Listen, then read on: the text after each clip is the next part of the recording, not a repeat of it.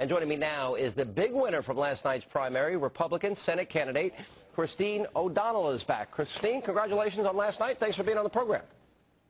Thank you. Thank you very much, Sean, and thank you to you and all of your viewers for helping make this happen and believing in me from the beginning. Let me ask you that. Have you heard from Mike Castle yet? No, I have not. Not yet. You have not. Now, we just got done saying I respect the will of the voter and their decision.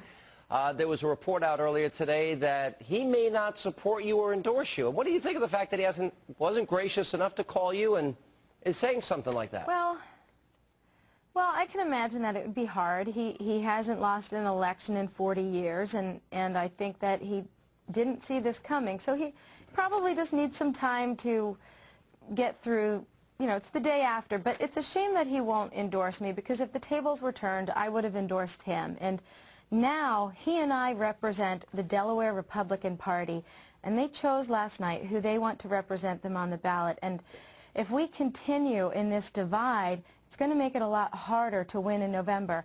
I still believe we can win. I have absolutely no doubt that we can win after hearing the great announcements of support that you just shared with your viewers, because, you know, this is such an important race, not only because of what our country is facing, but because the winner of this election can be sworn in the day after Election Day, because it's a special election for the seat once held by Joe Biden.